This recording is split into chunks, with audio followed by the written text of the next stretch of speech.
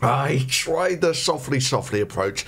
Let's try something a little more direct. HBO's Chernobyl, a 3.6 Roentgen rage. Now, HBO's Chernobyl has been praised for its excellent production values, its attention to detail, like getting the license plates on the cars correct, or the style of the glasses that people wore accurate. It's also been subject to some of the dumbest criticism on the planet, like WatchMojo famously calling it inaccurate because the people in Russia didn't actually speak with English accents. Number 9.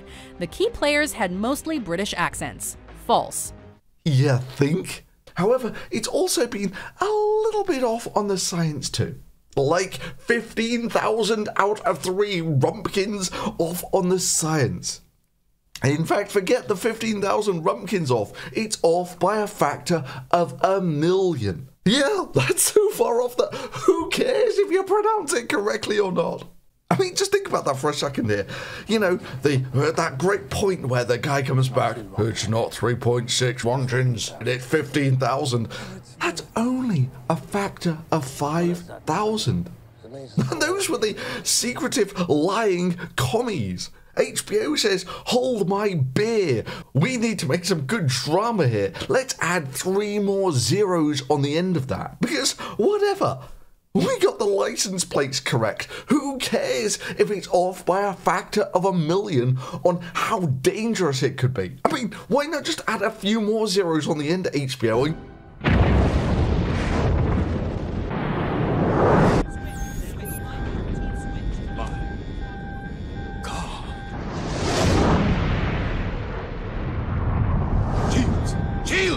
So I bust this myth that's been going around in documentaries for years before it was repeated in HBO's Chernobyl, that all you need to get a H-bomb explosion, a thermonuclear explosion, is to pour some nuclear waste into a swimming pool.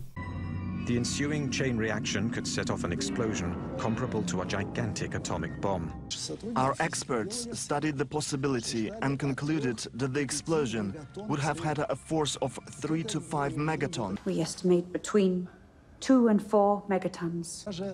Minsk, which is 320 kilometers from Chernobyl, would have been razed.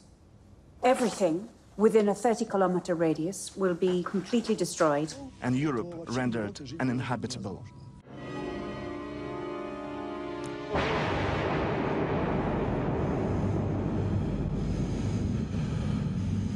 This second explosion would have been accompanied by a terrible shockwave and a massive rise in radioactivity. All you need to get a H-bomb explosion, a thermonuclear explosion, is to pour some nuclear waste into a swimming pool. I mean, it's so easy. Why is Kim Jong-un and the Iranians having such a hard time making these nuclear weapons?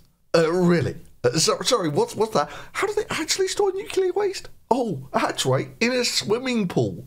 So here I am pointing out the most egregiously wrong thing with Chernobyl. While everyone else is pulling out minor little details like, oh, this woman doesn't exist, or that great big evil pool of black nuclear smoke didn't exist, or the bridge of death wasn't real. And that's all fair enough. You're allowed to take a little liberty with your storytelling or the format. By Jove, love the English accents. But hey, Einstein, the elephant in the room, how do you get a 4 megaton nuclear explosion out of pouring the molten remnants of a hot core into some water? This was done to prevent lava-like corium seeping into the water and causing a steam explosion that could have devastated much of Europe. Let alone render great portions of Europe uninhabitable for hundreds of years. And who's calling bullshit on the most important misinformation in this dramatization? No one who I've yet come across. And it's not because the facts are hard to check or anything. It's because if you want an attention-grabbing story about Chernobyl, it's got to be how dangerous it was, how insanely dangerous, how it could have killed us all. And most people who watch this dramatization will have no clue that what they're saying here is just complete and utter fantasy. I mean, you might think that no, people just understand that this is a fiction. It's a fantasy, it's a dramatization. But no, people take this on board and they think that it's real. I mean, let me just give you this as an example. This is the Drinker Recommends review of Chernobyl. The second and third episodes deal with the Soviet response to the accident. The military's mobilised to tackle the disaster as the burning reactor core threatens to break through into the flooded basement and cause an even bigger explosion. Desperate measures are needed to stop it. When you've seen the terrifying results of the accident, every choice leading up to it feels so much more significant. Total disregard for safety in the control room. I mean, I'm not really one for health and safety, but if I was sitting on top of a nuclear bomb, I think I would be a little bit more careful with what I was doing. Against the young men who willingly go on a suicide mission into the basement to release the water trapped there, who's blackout, compared to the firefighters absorbing lethal radiation to prevent an even worse explosion. And that's his comments on it. Let's scroll down to the comments below the video. This show was amazing. No filter, no bullshit. Just straight progression from start to finish with shocking revelation. We estimate between 2 and 4 megatons. Damn good. The scariest stories are the true ones. Everything within a 30-kilometer radius will be completely destroyed. And Europe rendered uninhabitable. For Belarusia and the Ukraine, impact means completely uninhabitable for a minimum of 100 years. No, the scariest bits were completely fabricated. Completely! A factor of 1,000,000 fabricated. But honestly, from what I know about the disaster, I think Chernobyl tells its story without sacrificing too much historical accuracy. And just so we're clear, yeah, just because you can't smell the bullshit coming off Chernobyl, that doesn't mean you can't have a sense of humour. Gripped from the first explosive episode to the final poignant scene, and it was the perfect antidote to the boring, disappointing disaster that was the final season of Game of Thrones. I mean, HBO went so over the top on the potential risks of Chernobyl. I'm surprised they didn't just throw it all to the wind and go in full Star Trek 6 on us. If the nuclear waste gets to the swimming pool, it could create a chain reaction that could destroy the planet. It's Praxis, sir. It's a Klingon moon. Praxis is their key energy production facility. Mr. Valtine, any more data? Yes, sir. I've confirmed the location of Praxis, but... What is it? I cannot confirm the existence of Praxis.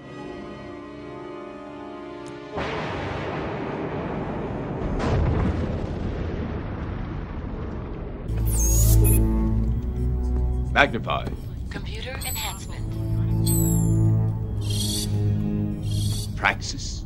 What's left of it, sir? Look, if the corium got to the water, it would have likely made very little difference. You can't get a steam explosion unless you've got a sealed system. And you can't have a sealed system because you've just melted a big hole in the top of it. Now, if the corium gets to the water, it will be more like lava dripping into water. Sure, water could potentially dissolve some of the stuff. But this is in the category of making the worst nuclear disaster in history slightly worse. But worse than that, it would remove all of the drama and tension from episode 2. I mean, just imagine the horror of this scene. Yeah, if the corium gets to the water, some of the radioactive stuff might dissolve as the corium cools down in the water. Well, we should probably drain the water, right? Okay, well, send some guys down to drain the water. And then, after the mission, they can live happily ever after, like they did. No megaton explosions, no contaminating the whole of Europe for hundreds of years, no pointless scaremongering about nuclear power, no pimping disinformation that most people will actually believe. So in Chernobyl terms, if the corium gets to the water, not great, not terrible, but certainly not rendering Europe uninhabitable for hundreds of years. Hell, most of the uranium that was in the core when it melted is, guess where? It's still there. It's cooled down and it's solidified now. But you know where that uranium was before they put it in the core? In the ground. We mined the stuff out of the ground, or it's been there as a mineral probably for the best part of 1 billion years. I know, because I actually went and dug up some uranium ore from the mine that built the US's first nuclear weapon. Sure, it's radioactive. You get a few centimeters away from it, it's fine. You can use it as a paperweight with no ill effects. Uranium in the wild looks like this, a rock. And in the molten corium, after it's solidified, it looks like this. Mostly a rock. You know, it wasn't super dangerous when it was stuck in the ground where you dug it out. 16 tons of exposed uranium and plutonium. Any uranium in that mass is more or less harmless, but there is other stuff in there that makes it quite nasty. Hell, let's come back to this guy of real-life lore. Actually, why Chernobyl still poses a massive problem today. Repairing the sarcophagus from the inside is considered to be impossible because the radiation levels inside are still estimated to be as high as 10,000 Roentgens per hour. That is enough to kill you if you step inside for just 3 minutes. 10,000 Roentgens per hour, and enough to kill you in 3 minutes. That's odd. That sounds kind of like the wiki description of the elephant foot formation. Yes, 10,000 Roentgens, and a lethal dose in 3 minutes. It's all there. But that's when it was first discovered. That's not what it's like today. Actually, why Chernobyl still poses a massive problem today. So basically, after the core melted down and dripped down into the basement, it formed this thing that looked like an elephant foot. That when it was freshly formed was screamingly radioactive. And enough to fry any robot. The deterioration of the sarcophagus over the years since its construction threatened to release all of this poison back out into the world. No. Look, this is the way that it works. When you split up a nuclei, you get some decay products. Some of those are screamingly radioactive, but if they are screamingly radioactive, that means they're not actually radioactive for that long. So take something like iodine-131. Half-life about 8 days. That means that after just 1 year, it's gone down in radioactivity levels by a factor of about 1 trillion. And after 2 years, there's not a single radioactive nucleus of iodine-131 left at all. It's completely gone. The flip side being, of course, that if you're exposed to the iodine-131 in a reactor after it's just melted down, it's screamingly radioactive and is one of the things that is most likely to kill you in the short term. Meanwhile, you get things like uranium, which have half-lives of billions of years. But in practice, that means that they don't give off much radiation. The bottom line being that after just a year or so, you've lost a lion's share of the radiation coming off a formation like this. And in 30 years or so, which is how long it's been, it's now got down to the point where, yes, that is the deputy director of the new entombment project having his photo taken with the elephant's foot. But just to really drive home how much disinformational bullshit there is out there on Chernobyl, because people love this elephant's foot, the Medusa formation, where just to look at it will kill you. And the elephant's foot, the most dangerous object on Earth. Oh, that looks like a good video from Fact File with over 8 million hits. I wonder what they've got to say about the elephant's foot. The radioactive blob is slowly eating away at the floor that it rests on. Underneath the facility lies water. And if the elephant's foot was ever able to take a bath, another explosion would be the result. Yeah, at this point, it's a rock in someone's basement. Quite how a rock in someone's basement falling into water is going to create an even bigger explosion and somehow make that rock travel all over Europe somehow. Another explosion would be the result, spreading more radioactive debris across the area and spewing even more radiation into the atmosphere. It's a rock, a fairly radioactive rock. Sure, it's got a load of things like cesium and strontium in there that really do sort of make it the sort of thing that you don't want to be near. But other than that, as long as it's a rock in someone's basement, it's not going anywhere.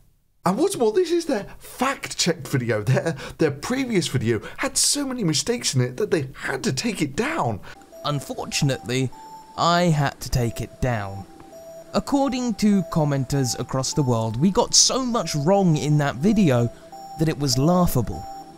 Look, Chernobyl was the worst nuclear disaster in history. You actually had people dying from acute radiation sickness, about 50 of them. About the same number of people who die from car accidents or from gunshot wounds or from secondhand smoke in America every day. Take your pick. As for the long-term effects, well, estimates range from some 4,000 to 100,000. The reason for the big spread being that the effect is so low and spread over such a large time and area that the effect is almost impossible to detect. And that's as bad as it gets, with a poor reactor design that would never have been approved in the West with no secondary containment.